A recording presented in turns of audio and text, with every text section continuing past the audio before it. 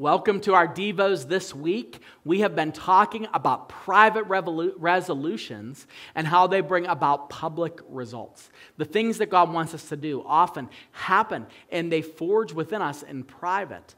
And then outwardly, people see those things coming to pass and that produces results. God rewards those results. Well, today, I want to give you something that, again, sounds kind of counterintuitive.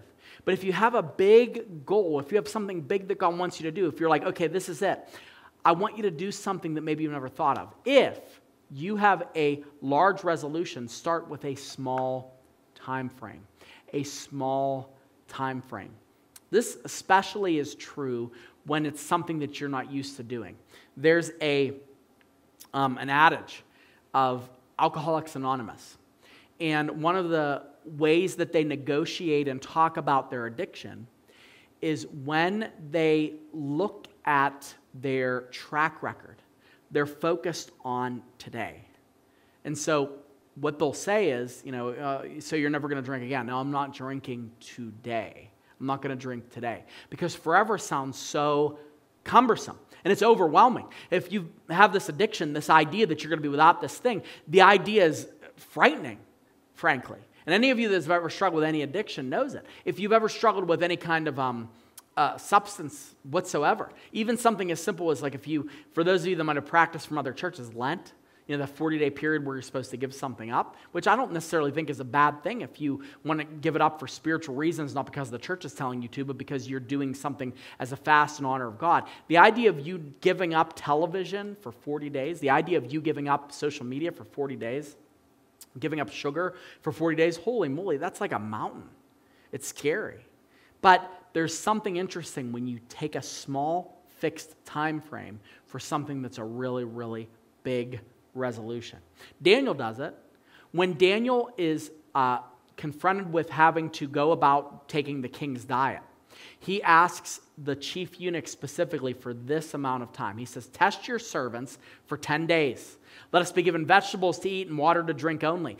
Then let our appearance and the appearance of the youths who eat the king's food be observed by you and deal with your servants according to what you see. He goes, look, I'm not asking for forever. I'm not saying one day we're not just going to go crazy and eat a half a pound of bacon. But for the next 10 days, can we just go kale? Can we just do kale for 10 days? Can we just do, carrots and water and just let us, you decide after 10 days. And he starts with a small time frame. I love that God includes this language because it gives us permission when we're making our own resolutions to say, you know what? Maybe we should start off doing this thing in a small way, starting off with a small win. There's a book, and I can't recommend the book enough, and I know I shouldn't endorse books, but I read a lot, and this book, everybody's recommended. It's called Atomic Habits. Pastor Mike and I did a series based on some of the principles of this book back in, I think it was 2016 or 15, but anyway, the book, the idea of the Atomic Habits is whatever you want to do, the habits that you do that you try to adapt, they have to be small. So if you've never run before, saying, I'm going to run a marathon every summer, that's probably not going to be a good habit. But a good habit would be every single morning I'm going to run for 6 minutes until I'm really out of breath.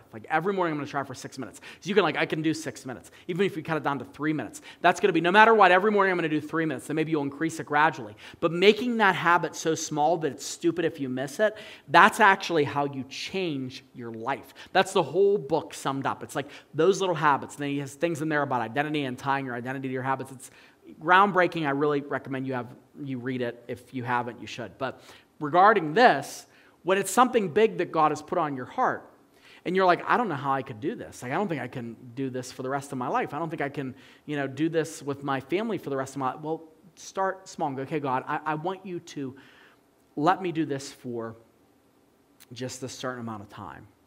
I'll be candid with you. The Holy Spirit wants me to share this with you, I believe. I talked about this years ago when I did my series on anxiety. For a period in 2016, I had gone through almost a year of debilitating, crippling anxiety attacks every time I would speak. Now, for someone who gets, literally his profession is to publicly speak, and I was training people to publicly speak on the side, and that's not a good look. Like, hey, I am deathly afraid of public speaking, and every time I go to do it, I get a panic attack, but I'm going to teach you how to publicly speak. No, it's not a good look. So I remember praying and just asking the Lord, like, I don't know what to do, but I have this strong urge that I wanted to quit the church. I'm like, I can't serve the church doing the thing that the church wants me to do if I'm not able to carry out the responsibilities. It's a disservice to the church. It's hurting them because I don't want to publicly speak. And the Lord put on my heart specifically when I was, in His Word and praying that I only needed to go a year. I only needed to go 1 year. I just needed 1 year.